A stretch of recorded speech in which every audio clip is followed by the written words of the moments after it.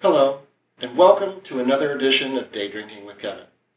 I can't tell you how many times people have come into the restaurant and said, Kevin, I can't drink red wines because I'm sensitive to tannins and they give me a headache. So I thought, why not have an episode about tannins in a non-technical way to say, what are they, where do they come from, and how can I avoid them?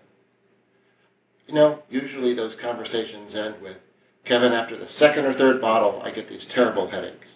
So I know we have a lot to clear up. First of all, what are tannins? Tannins come from the skins of the grapes, the seeds, the stems, even the oak barrels that the grapes may be aged in. And they are that astringent compound that kind of dries out your mouth when you're drinking red wine. Why do we have tannins? Well, tannins are a natural defense that plants have against some predators. Tannins are not only found in wine, they're found in the skins of apple, in walnuts, and even in the bark of trees. This is an important compound that these plants need to fend off predators. So I like to think of tannins like the milk scale. Wines like Pinot Noir, Beaujolais, even Zinfandel are like skim milk. Merlot is like 2%. Cabernet Sauvignon is like whole milk. And wines like Petit Syrah, Nebbiolo, and even Tannat are like heavy whipping cream.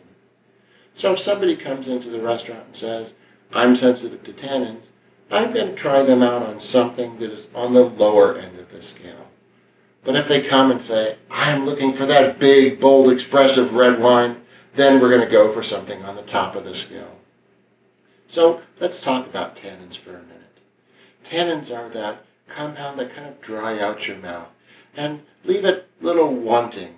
I like to think of tannins like an octopus, where it's binding with the saliva in your mouth and drying it out. And this is one of the reasons that we eat foods that are high in fat and salt when dealing with tannins. For example, a ribeye, a New York strip, a duck breast, and if you don't like meat, aged cheeses like aged Gouda, aged Parmesan are perfect to pair with the tannins. This is why when we leave that favorite steakhouse of ours, we have that silky smooth feeling in our mouth. How can I avoid tannins? Well, as I said before, the tannins come mostly from the skins of the grapes. So if you're looking for low tannin wines, obviously white wines are a good way to go. But you don't want to have to drink white wines the rest of your life. So there are lots of low tannin grapes that you can find that usually have very thin skins or have limited contact with the juice that will allow you to drink red wines and not have to worry about tannins. For example, some of my best choices are Pinot Noir, whether that be from Oregon or Burgundy, maybe even Beaujolais, which is also in Burgundy, but it's made out of the grape Gamay. And if you're looking for something really cool, consider wines from the Mount Etna region of Sicily, like Frappato and Nero d'Avola. These are also very low tannin wines. And if you want something really cool, consider Zinfandel.